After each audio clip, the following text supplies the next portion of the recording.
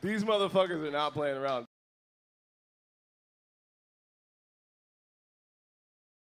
Grandson tugs her arm and asks her, Grandma, what's wrong? What happened to Grandpa? The thumb in her throat still won't move, and the river between her eyes starts to flow faster. 15 when they met in a small town on the outskirts of a city that was worn down. She recalls climbing up that hill to catch a glimpse of the world from an outside perspective. Fred always said he would love to teach her how to fly. He was scared to death of what her dad would do if she died. He held her and never let go. They fell deep in love with each other. Life is but a miracle. All you know is fading slow. Never know just what you have till it's gone over the rainbow. He'll get better, yes he will. He'll get better if he's slow. She remembers the first time he forgot who she was. 10 hours a day at the nursing home.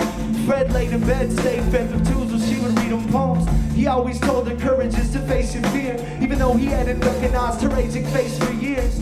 She didn't, even though she knew that even though he had a hole in his brain, it wasn't safe for him to stay alone. So every day she noticed all the roses in the vase, withering away and hoped and prayed that there would maybe.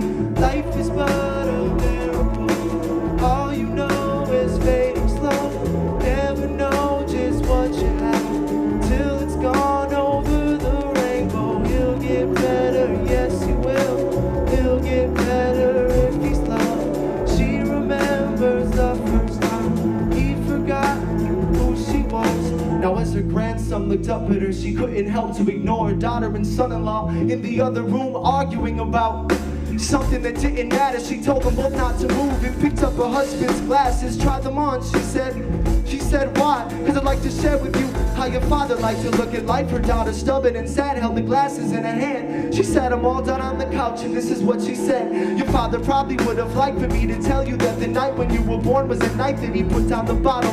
If you ever get in a fight with someone you love, know that if they die before apology, you wouldn't live to see tomorrow. Never know what's gonna come. When it goes, it's hard to cope. Never run from what you know. Controls emotional reactions when you take your anger out on someone else. It's only an escape from looking inside of yourself and taking them for granted. Life is but a miracle.